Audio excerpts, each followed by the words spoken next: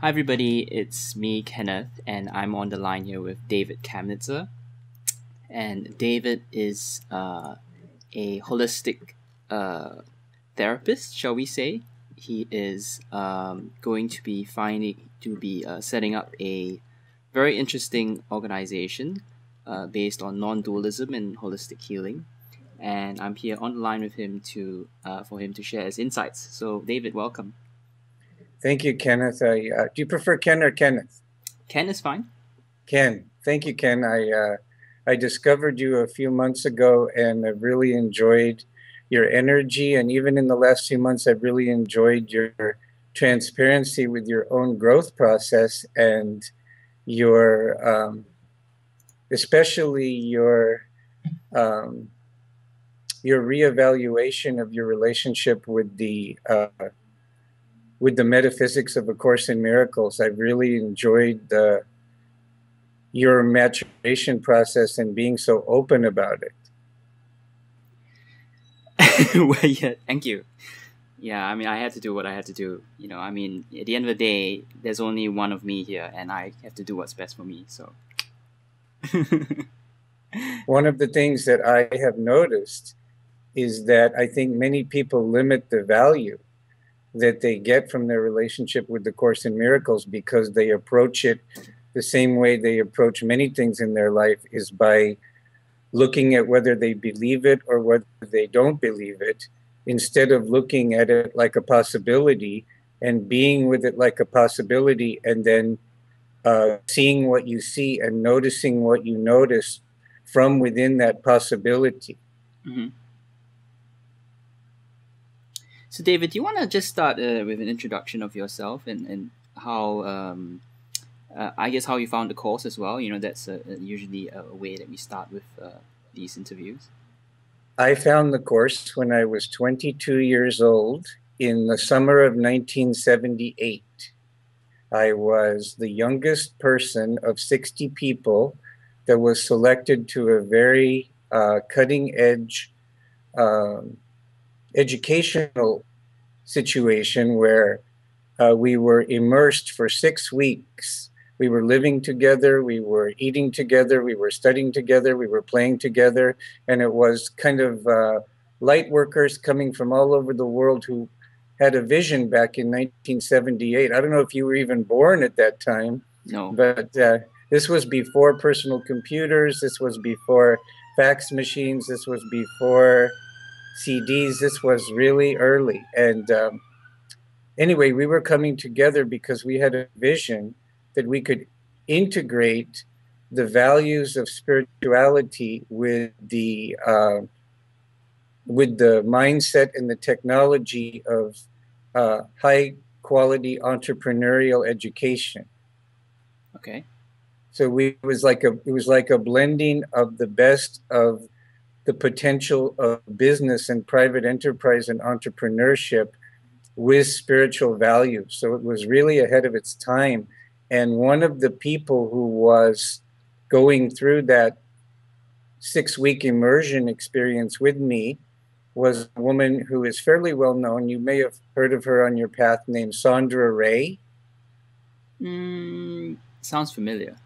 Sandra Ray was a student of Leonard Orr, and they were very influenced by Babaji in the East, and she was very, very influenced by A Course in Miracles. And she took that awareness combined with things she'd learned from Leonard and from other things, and she developed, I don't know if it's still in existence, but she developed a 3-day intensive training called Loving Relationships Training, which was based on A Course in Miracles combined with other things. And then she was very into the Course at that time, and she introduced A Course in Miracles to all of us. And so over the next year or so, I began doing the Course, and I got about 2/3 of the way through it. And I stopped doing it for a long time because what was happening was, even though I knew that the Course was pointing to something very important, it wasn't giving me any tools for dealing with the emotions that were coming up for me. I didn't have the tools for processing and being with my emotions. And so I was having a lot of anger coming up that I didn't know how to deal with, and there wasn't anybody there to help me. And so I actually got 2/3 of the way through the workbook and put it down. And, I had many other spiritual and personal growth paths that I was pursuing. So I didn't miss it that much. I just thought to myself, okay, um, this construct, this metaphysical construct, I've taken it for now as far as I can, because it was bringing stuff up that I didn't know how to be with in a way that was useful. And so I really didn't focus very much on the course for a long time. And then I reconnected with the course, as many people did, with Gary Renard's first book and the disappearance. And it helped me to understand things that back in 1978, 1979, I wasn't able to grasp at that point in my life and at that point in my journey. And so I decided I would go back, pick up the course from where I left off in the workbook, reread the text, reread the manual for teachers. And, you have to understand that by the time I went back to it, I was in a really different place in my life. I had done a lot of other things. And I think from being the course in a very conscious way since then, Mm-hmm. I've gotten to a point where I'm at peace with the course, and I use it in ways that are valuable for me. I don't completely the complete metaphysics of the course doesn't completely resonate with me, but that now is not a problem for me. Mm-hmm. I've been able to make peace with the course and acknowledge where I think its strengths are, and also acknowledge where I think its potential weaknesses are. Do you want to expand on that? Because I'm sure a lot of people are like, what? Yeah, if you're interested in that, I'm happy to take this conversation wherever you'd like. Well, why don't you tell us what you find limiting about ACIM? The limiting thing, I think, in ACIM is, well, number one was what came up for me back in 1978 and 1979. I think that the course as a viable spiritual path would have been wise to either discuss or recommend the importance of, more specifically, for people to really get whatever help they need to be able to be with their body and to be able to be with their emotions in a way that allowed the process to continue to unfold, so that there was not repression, there was not suppression, there was not denial, in a way that people got stuck in their emotional bodies and in their physical bodies and in their etheric bodies. So I think and I think that whole limitation of the course is an expression of a larger limitation of the course, which is the metaphysics of the fact that all of this is relegated to magic, and the idea that there really is no world. That to me is not that isn't a position that I have found to be very useful for me. I found it much more useful for me. I have no experience that I can relate to that there is no world. I can relate to experiences isn't the right word, but I can relate to awarenesses of non-dualistic states, but that doesn't mean that there is no world. And so I think that there's some logical leaps in the course that don't hold together for me. For example, I agree that separation is an illusion. I agree that to the extent that we identify with any particular form, we are in a suffering situation. But I don't agree with the course teachers who postulate that form itself, that the world itself is necessarily illusory or is necessarily correlated with suffering. And I think that is the metaphysical weakness of the course, that there's nobody I know that lives as if there was no world. I mean, everybody I know, when they look at the wall and they see where the door is, they actually walk through the door instead of walking through the wall. So everybody that I Well, know David, I just actually want to. lives as if there is. Yeah, and I understand your point of view. However, I must say here that this could be possibly due to your interpretation of the course, and Of course, certainly what. all I can do, all I can do is speak from my highest level of knowingness. So all I'm doing is speaking from my highest level of knowingness. Right, but I'm now not. I'm. I can I just finish that sentence? Oh, so sure. And this concept that the world is not, well, that God didn't create the world, I have to say that is also, in my opinion, a Wapnickian interpretation. Now, there are various teachers who say that there are different interpretations of that, so I just want to make that very clear. And also, I like to say that the Course does say, obviously, as well, that you do not deny the body. You do things in the body. You do have to go through the body to access the higher levels. But I I know where you're coming from because I too do have sometimes grapple with the somewhat theoretical uh, presentation of the course. It doesn't relate very well to the forms of magic, as you said. Yes. And so, for example, the idea that um, when I'm watching a beautiful sunset, or I'm um, the idea that somehow the fundamental unity of existence and God and reality, that somehow that cannot include a beautiful sunset or the sensations of a wonderful kiss, that somehow there's not a authentic unity there, that there cannot be an authentic personal essence. These are ideas that do not resonate with my experience.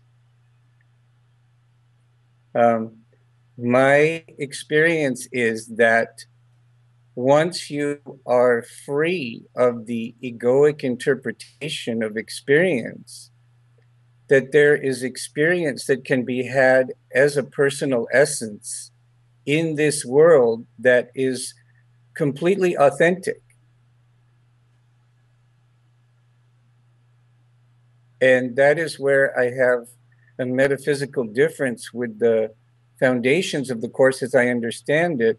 But more important than the intellectual discussion of the differences of viewpoint, what I'm more concerned about is what I see in people who study the Course, many of them, in terms of what I see is the implication of these ideas and how it shows up in people's lives who are studying the Course. Mm-hmm. I see very often an unconsciousness or a relative unimportance put on things like the body or one's emotional authenticity or one's clarity of logical thought or the importance of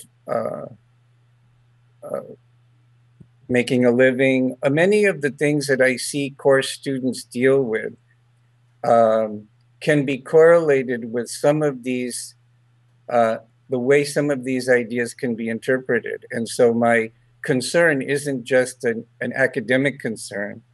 My concern is from observation of human beings who are exposed to the course. And for me, I have found that for me to get the most value out of the course, I've needed to be with it in certain ways and integrate it with other points of view and other skills and abilities that have helped to have it work for me more fully. And so in my own life and in my own teachings, I integrate it with theories and practices from transformational studies, and also from my knowledge, my extensive knowledge of the healing arts, of helping to balance body structure, body biochemistry, subtle bodies, emotionally, energetically based emotional clearing work. All of these things I have found very, very helpful in helping people to access the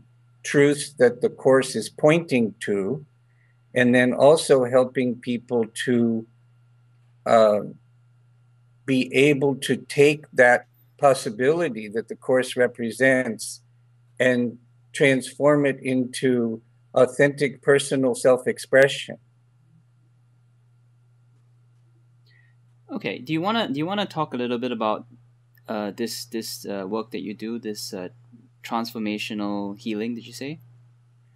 Well, I was saying that my work, as I understand it today, I mean, my understanding of my work is constantly evolving, but the clearest way I can express it today is that it is a unique synthesis of healing, different forms of healing work, combined with transformational work in a context that embraces non-dualism, in the sense of acknowledging the fundamental oneness of spirit, and that any absolute assertion of separation is an illusion. And so my work is really a synthesis of those things. I find a lot of what is out there now in terms of spiritual teachers or spiritual teachings, I actually find them very boring. And what I find boring about it is that so many people, from my perception, are talking about things that they have heard or read. They're not talking about their own living presence. Now, David, my concern now, if for people looking and watching this video, what you've just said is a whole, it's very high level theory. So I want to get to what it is you actually do. Like, give us an example of what you actually do. Like, a person comes with you in a room, has, say, a problem with her spouse. I mean, what do you? I know it's very hard then, but okay. you get a sense of what I would like to flesh out in an interview rather than just talking about it on the high level, theoretical level. So you're wanting to know what it might look like and sound like if somebody came to me? Yes. Okay. So if somebody came to me, we would either be in person, or we would usually be on the telephone or in Skype, and we would be communicating. And my philosophy is very much influenced by the late Stephen Covey. Are you familiar with him? Mm-hmm. Yeah, I love his work. Yeah.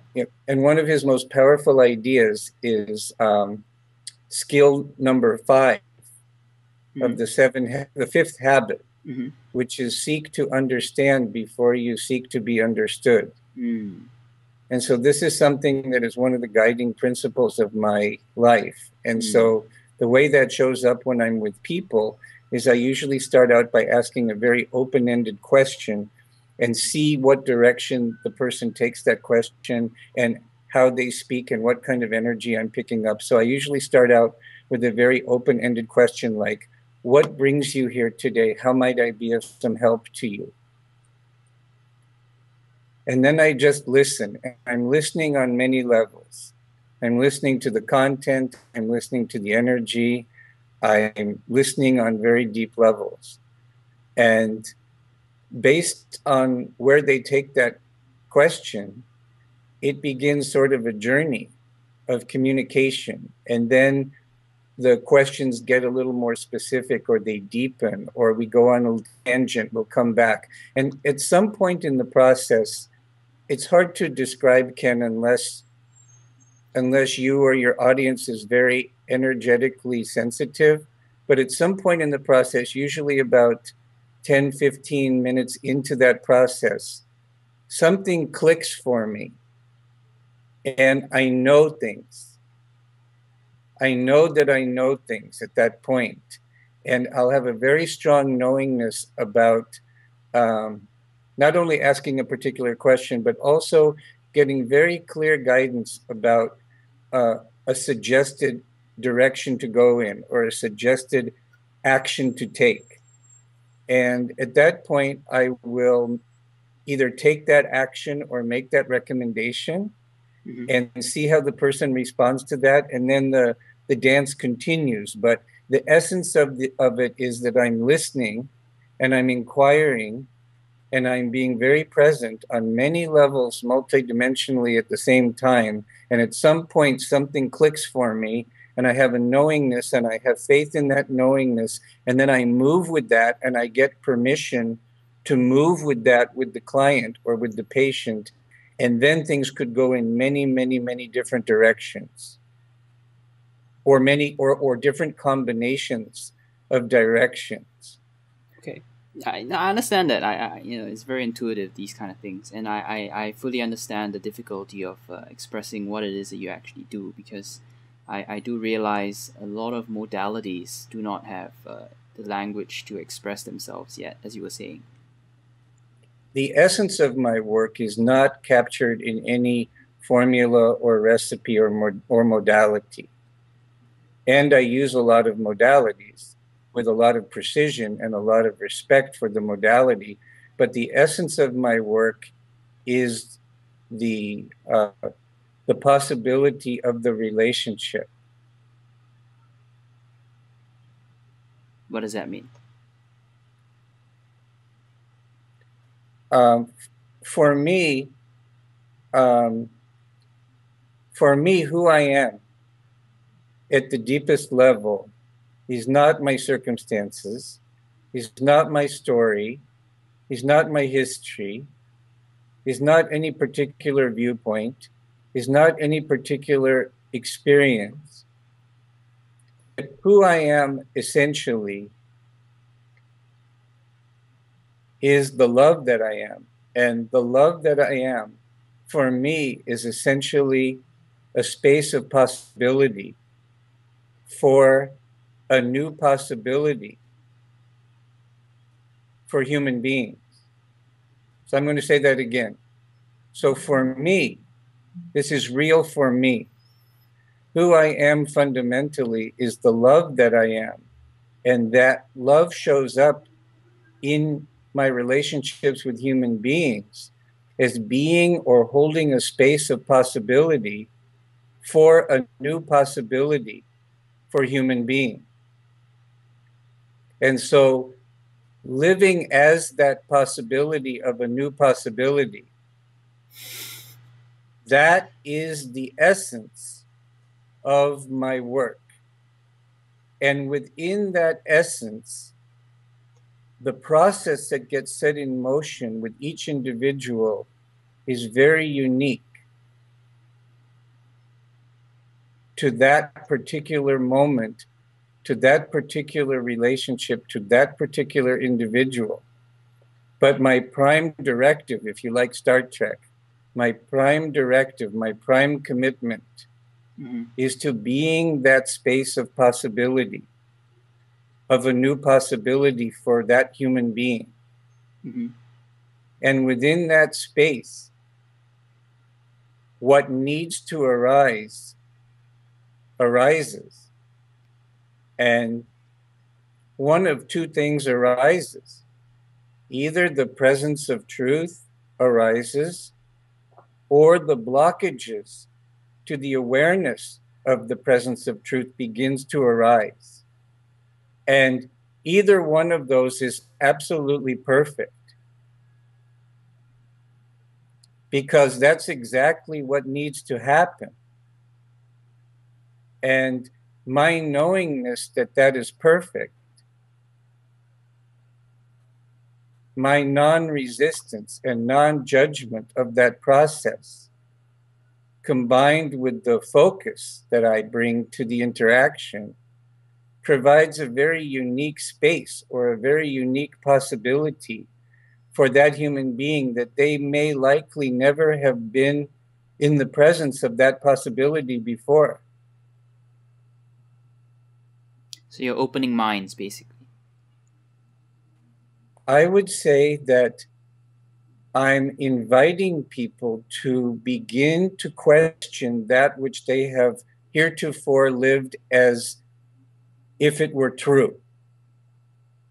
Mm-hmm. That may not be true. Because to me, that is the essence of the spiritual path. The essence of the spiritual path is the openness to identify and to accept and to take responsibility for and to forgive and to be grateful for seeing, and then eventually to release that which is false or limiting that you have heretofore lived as if it were true. But of course, we all know that the spiritual path is a lot more complicated than that. I mean, obviously, it involves sometimes assuming things to be true, working with it as if it were true, and then getting off that bandwagon, coming back on. Obviously, it's very complex. It can take that form, but not necessarily. But my assertion would be that no matter what form the spiritual path takes, if you look at the essence of what is occurring beyond the form, I say that you will see, if you look deep enough, that what I'm saying is accurate. That if only the truth is true, then the spiritual path must be the awareness and the release of that which is false that we have been living as true. Yeah, I understand. Because if we had done all that already, there would be no path.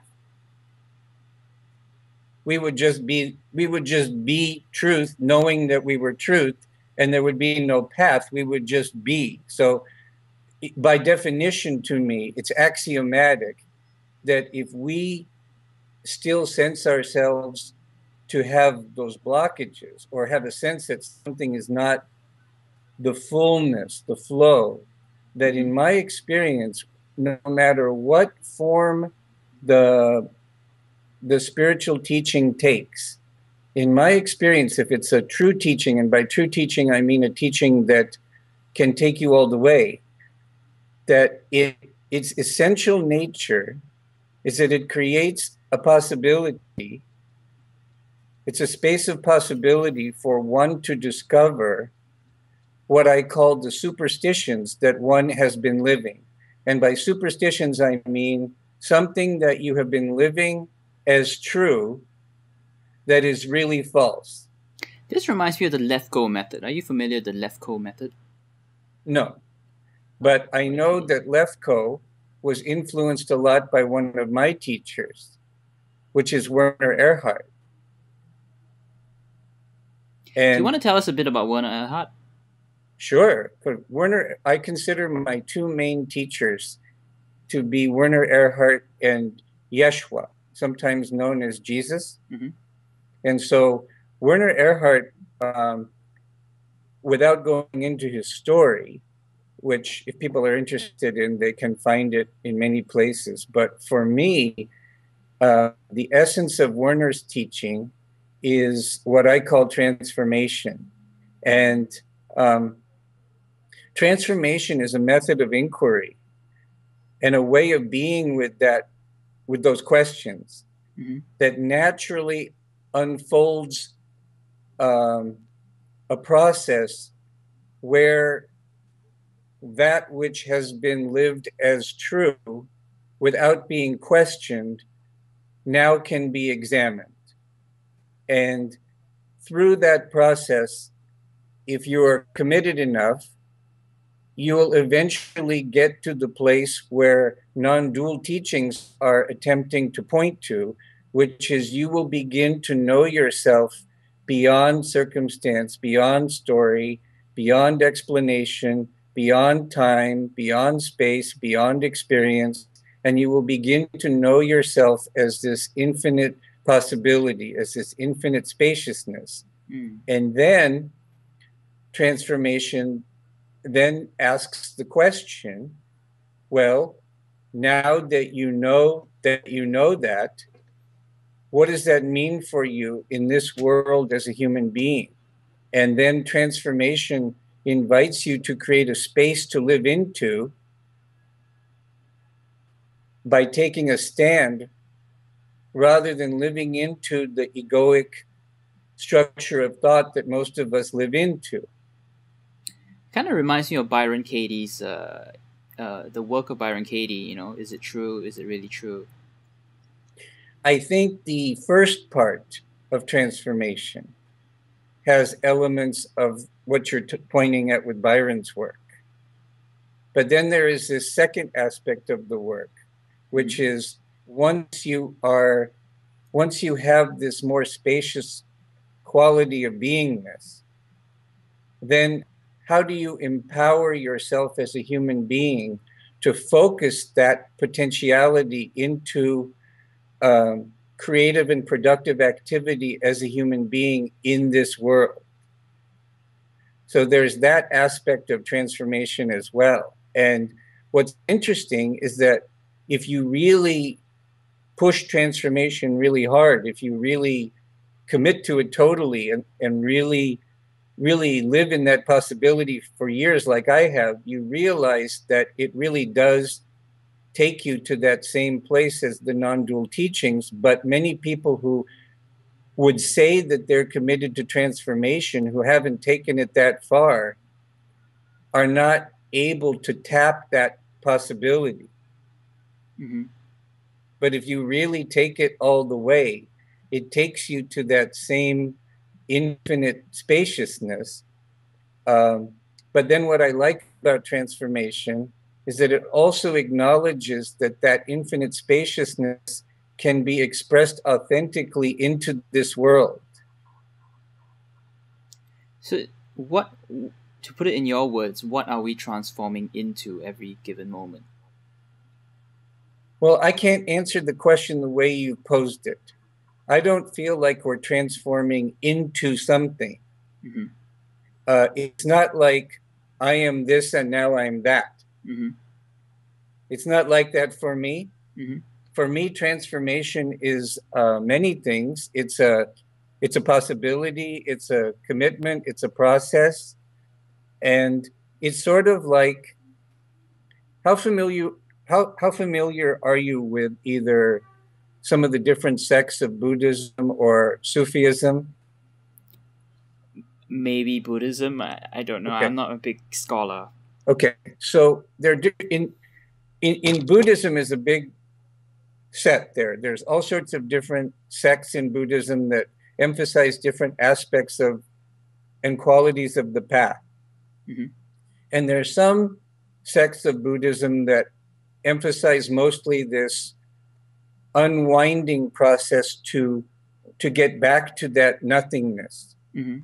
to get back to that infinite spaciousness beyond identity, beyond beyond persona, Mm-hmm. beyond form. Mm-hmm. And there are some schools that basically imply that that is it, that is the goal of the path. And then there are other schools of Buddhism that go, no, wait a minute. That's really just the complete beginning. There are other schools of Buddhism that go, once you access that infinite spaciousness, that's when the fun can really start. That's when life can, as a human, can really begin to become authentic. And there are some schools of Buddhism, or in Sufism, it's very popular to talk about that the ultimate goal of the path is to become an authentic human being functioning in time and space, but not of time and space. Mm-hmm. And what I like about transformation is that if you really understand it deeply, it embodies all of that. David, this is an interesting angle. I didn't expect it to go this way, but I'm thinking about personal development now. You know, the field of personal development, and certainly I loved Stephen Covey. He was a big influence in my life for a long time. How do you see the field of personal development with regards to all that we're saying? Well, for me, most of personal development is simply going to lead to more suffering, because the fundamental issue of separation and the fundamental issue of the ego thought structure is never examined. So for most people, it just ends up being a more sophisticated adaptation and compensation within the ego's thought system. Now, with that being said, if you recontextualize it, and this is where my work comes in. This is it, Ken.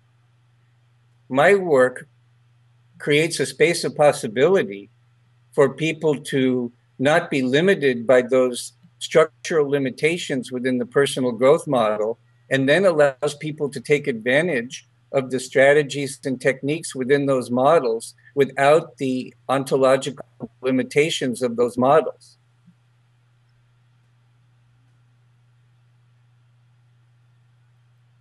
Did you get frustrated in explaining yourself to other people? Well, this is the most challenging part of my life. Yeah, I can tell. The most challenging part of my life is to language this possibility. My work, as far as I can tell in this life, is to embody and to language and to anchor this possibility, this synthesis into this world during this time-space dimension now.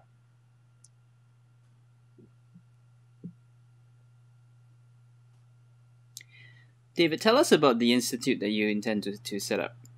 Well, I want to set up an institute that addresses what you're pointing at, that this is so cutting edge that it needs to be anchored into the world. And the word institute, that's what I mean. By establishing an institution, this possibility can get anchored into the world so that it can exist in a way that thoughtful people like yourself who sense the possibility of this synthesis can say, hey, David, you know, I get it. I'm getting this, and I really want to master this. How can I master it? Can't you do that by writing a book or setting up a process? Is it not the same? No, I've discovered that a book cannot do this, that there's something about the spoken word that carries a certain power. Like, that's the reason I wanted to have this conversation, because obviously someone like yourself, who's very motivated, very bright, has a lot of background, you can see that even someone like yourself, that this is a stretch, that you have to be really available to this possibility. So you can imagine if for someone like yourself, this is a stretch, you can imagine that for many people, there has to be a lot of preparatory material, a lot of discussions that lay the foundation for this discussion, a lot of practices. There are things in the healing arts that can help. There are things in transformational studies that can help. There are things in non-dualistic studies that can help.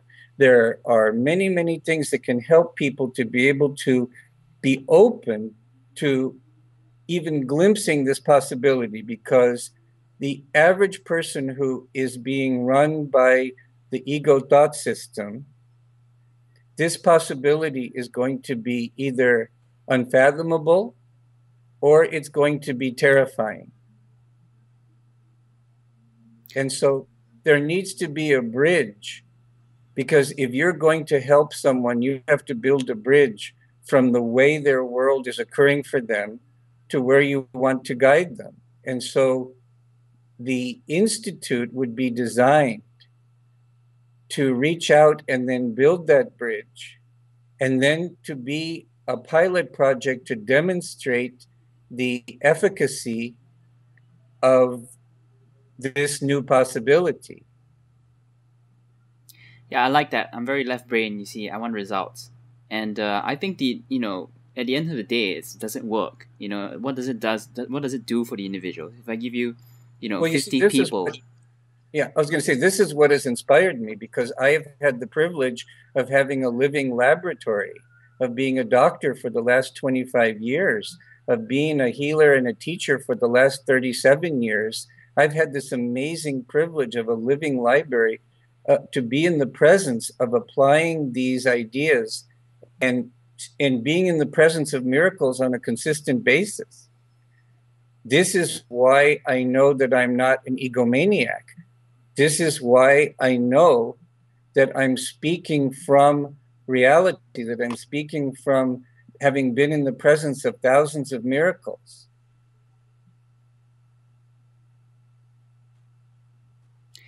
David, you're a very unique individual. Could you say more about that? Being a unique individual? Yeah, say more about that. Well, you strike me as extremely right brain person. Right brain. Yeah. Oh, interesting. I'm having I had a lot of trouble with your language, and that happens to me with very right brain people, or people who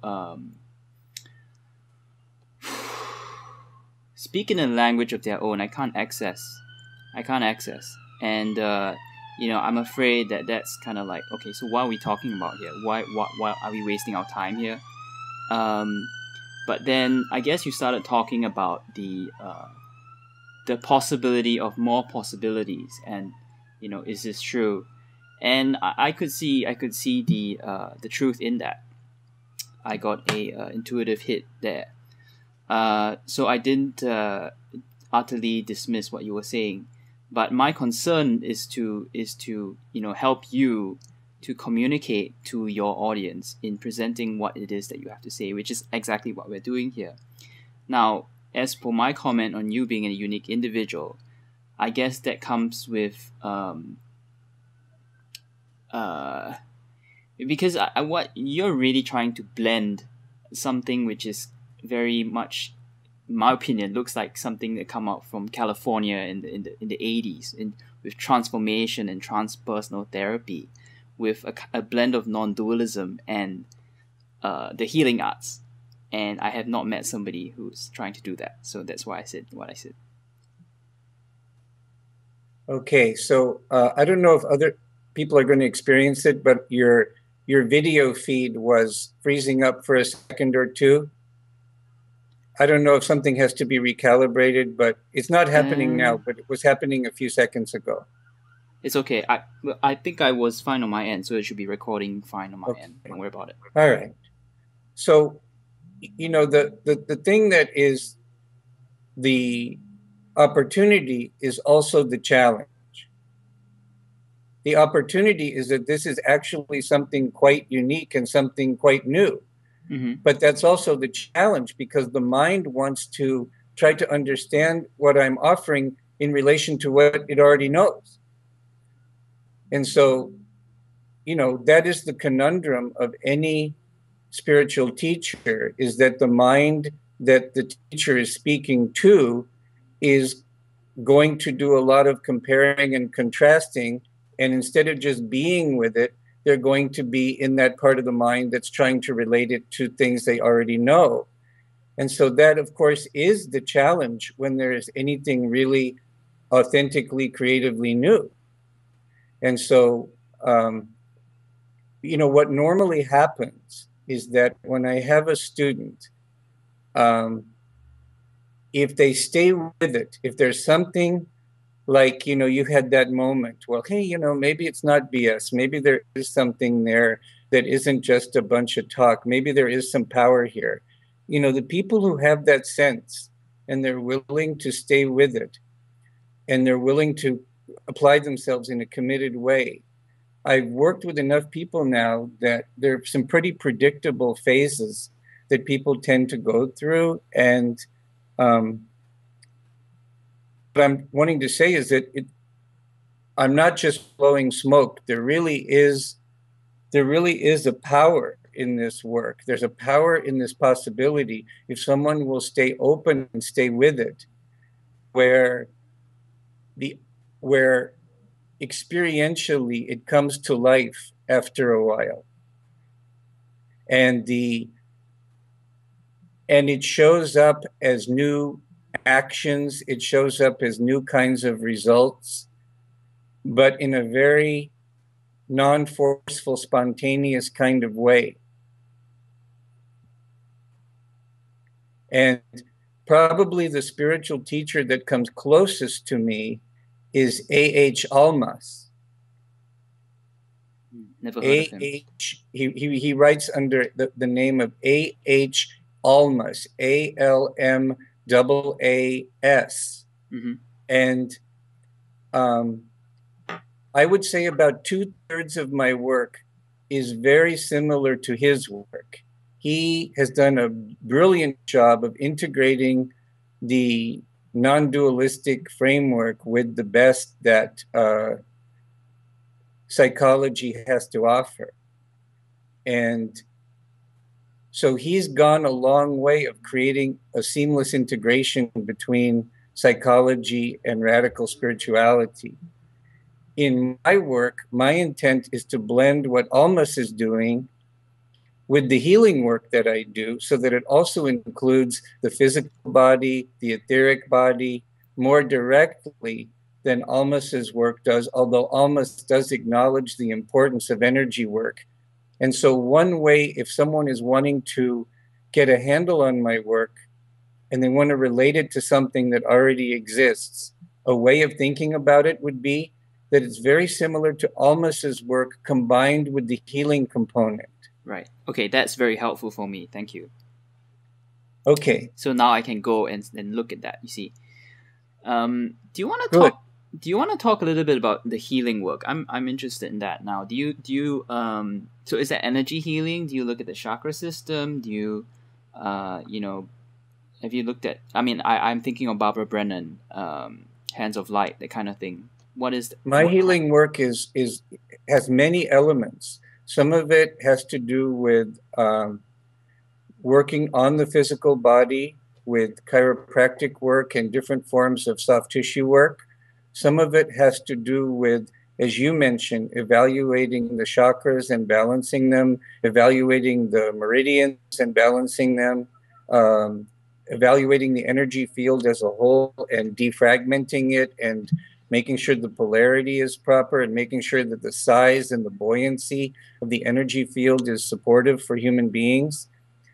I also do EFT, which you might be familiar with, which is a energetically based form of emotional clearing work. Why does EFT work? Sorry, just to ask you out of thin air. Well, there's lots of theories about why it works. I have my own theories. Mm-hmm. I think what's happening is that it is combining the power of willingness, combined with the power of focus, combining with the power of acceptance, combining with empowering the emotional body and the meridian system at the same time. Mm-hmm. So if you're familiar with the setup phrase in EFT? No. Okay, well, so the setup phrase in EFT really embodies the principle of awareness and acceptance. So the setup phrase is in the form of, let's say your issue is that you are a compulsive eater. Mm-hmm. So the setup phrase that you would be doing in EFT while you would be tapping is you would be saying, even though right now I'm eating compulsively, I choose to deeply love and accept myself just as I am. So you can see that that setup phrase embodies awareness, it embodies acceptance. Mm-hmm. So there's a lot of power in awareness, there's a lot of power in acceptance. Then while the person is doing the setup phrase, they're tapping this point right here, which is the balancing point for the small intestine meridian, mm-hmm. which has to do with assimilation. Mm-hmm. And so it's also tapping into the power of the meridians. And then there are other aspects of EFT once you get beyond the setup phrase, where you are putting the eyes in certain positions. Sometimes you're having the person speak, sometimes you're having them sing. And so they're activating different parts of the brain. So it's very sophisticated. It looks very simple, but there are many, many different components to, if someone is willing honestly to shift, why and how EFT can make that much easier. And then I also am involved very much with nutrition, balancing pH, nutritional cleansing, balancing blood sugar, helping people to detoxify, deal with candida, get rid of heavy metals, improve their immune system. I work with herbs, homeopathy, flower remedies, essential oils. And so what I'm trying to share with the world, what I'm trying to share with you now, Ken, is that when you combine excellent healing work with excellent psychological and transformational work in the context of radical non-dualism, I see miracles on a regular basis. And that's why you need a physical place, don't you? Well, I think a physical place would be good, but I think also something that will not ultimately not be dependent on David Kamnitzer. You know, I do not want this possibility to become unavailable if I leave the physical plane. I want this possibility to be gifted to humanity. And so if it's going to be responsibly gifted to humanity, it needs to be anchored on the physical plane responsibly, and it needs to be anchored into society socially and financially and legally responsibly. And I also want people like you who are younger than I am physically, who are at a different point in your life, who maybe are looking for your life's work, maybe looking for what is really going to be your sweet spot.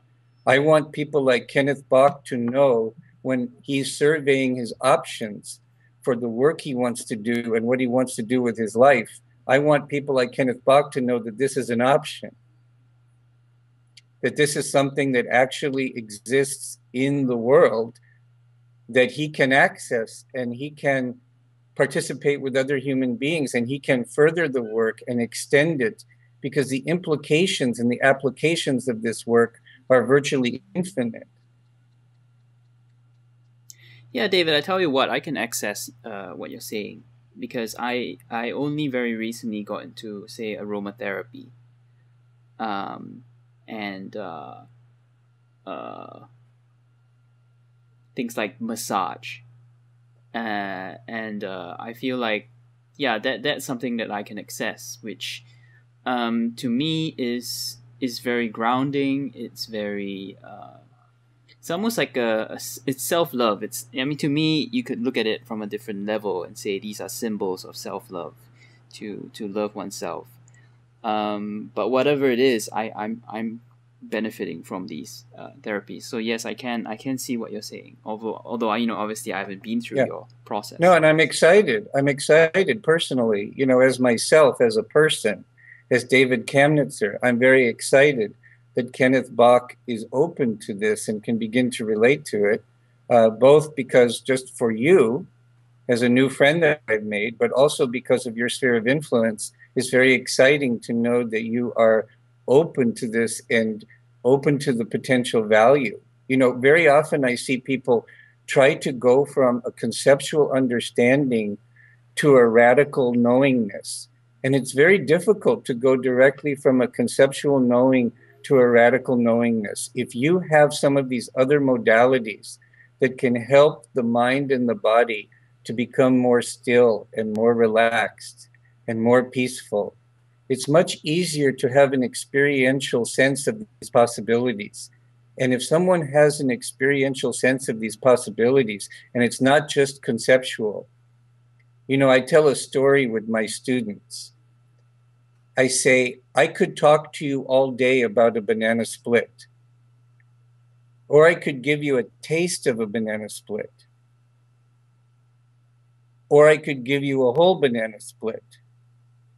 And talking about a banana split is qualitatively different from getting a little bit of a taste. Yeah, of course, And, totally different. and getting a little bit of a taste is different than having the whole banana split. And I see people try to go from talking about it to trying to have the whole banana split. And the thing that I like about the healing work and the thing that I like about the process of transformational inquiry is that it takes people where they are, where they experience themselves to be, and it gives them a taste. It gives them a taste of the banana split. And what I found is that once people have had a taste of the banana split, they're open in a way to the whole banana split that they're not if they tried to go directly from thinking about it to the whole thing. And so if we're here to extend the love that we are, and we're here to facilitate other people's journeys, this makes a lot of sense. Well, David, I haven't tasted the banana split yet, but I'm open to the possibility. And, obviously, I would like to consider myself an open-minded person, but I feel like I also have a fine sense of skepticism with me. So I guess this is where I'm at, like always straddling this fine line between, is this bullshit, or maybe is my mind being closed off to certain possibilities? So just letting you where I stand with this. Thank you. Thank you for letting me know that. It's a radical spiritual teaching because it embodies the principle of the Zen, of the famous Zen saying, before enlightenment, chop wood, carry water. After enlightenment, chop wood, carry water. But nobody chops wood and carries water these days. That's not the point.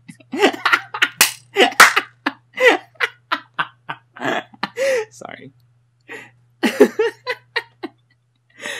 Sorry. I'm sorry to spoil the moment.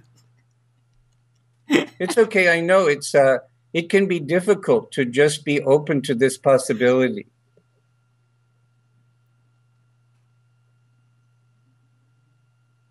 David, do you want to tell us how people can get in touch with you and access you? Sure. You can contact me by email, which is my first name, David, and then a dot like a period, and then my last name, which I'm going to spell, K-A-M as in Mary, N as in Nancy, I, T as in Tom, Z as in zebra, E-R, at gmail.com, david.kamnitzer@gmail.com. I'm also on Facebook. I'm also on LinkedIn. And if someone really wants to talk to me, they feel a strong sense of that, my telephone number in the United States is 858-204-3092. And I would very much like it if Ken could create some kind of a space where people who are moved to respond to this video can respond like on a page on the internet or something, so that I can begin to gauge the response to this interview. Yeah, I think that the best place for that is the YouTube description page, where people can leave comments, and you can put these links on and your contact details on as well. How does that sound? Whatever you suggest. Again, I'm extending this possibility to you and to your tribe. And it may be an idea whose time has come, or it may not be. And I'm just open to the possibilities. And I encourage you personally, Ken, to observe your own reactions very carefully and to really be open, to really, without any believing or not believing, to just be with this like a possibility and see what you see and feel what you feel and notice what you notice. No, David, I can feel a lot of sincerity from you. It's just that I can't dive into it because I haven't tasted the banana split yet. So that's where I'm at. Thank you so much, Ken, for this authentic conversation and for this opportunity to get to know each other a little bit better and to share me with your tribe. You're very welcome, David. And thank you for sharing, and thank you for your extension. And I'm sure a lot of people will benefit from your work. Thanks, Ken.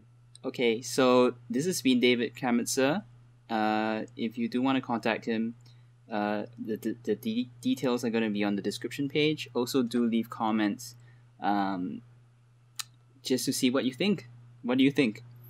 So I hope you've got something out of it. Let us know what you think. Bye for now.